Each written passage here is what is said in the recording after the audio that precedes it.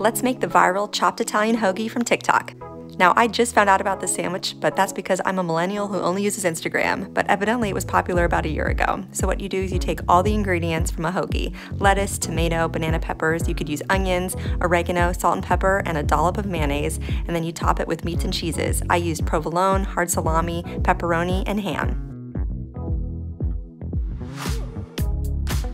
Then you take a giant knife and chop it all up, mixing it together.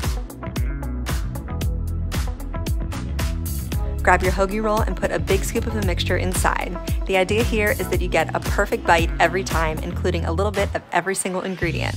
It's a bit messy, but it tastes amazing. Enjoy!